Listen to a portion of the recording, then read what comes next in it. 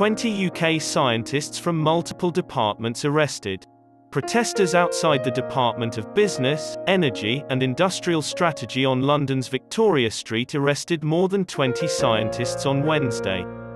Researchers from Scientists for XR stuck their hands to the glass exterior of the building, while other members of the group attached scientific articles and statements, which they claim government officials have overlooked in the recent energy security strategy document. Extinction Rebellion has planned for a week of protests.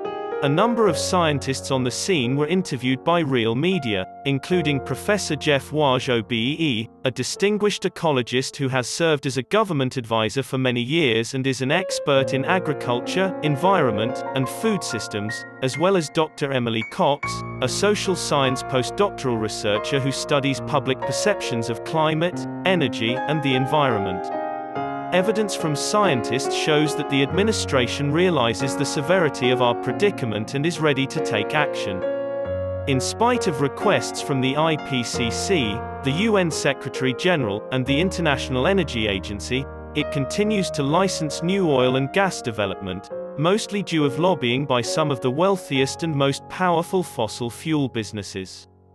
Climate and ecological crises are being grossly downplayed by our media because of their significant financial ties to large companies, although official surveys reveal that the UK population is strongly in favour of switching to renewable energy.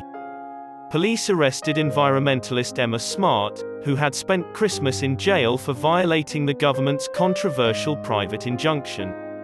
As a result, she has been detained at Charing Cross Police Station and is expected to appear in court on Saturday morning. In a show of displeasure, she's rejecting food and drink. For a second time in the wake of last week's protest at Shell's London headquarters, our government is cracking down on non-violent demonstrations and locking up scientists rather than paying attention to their advice.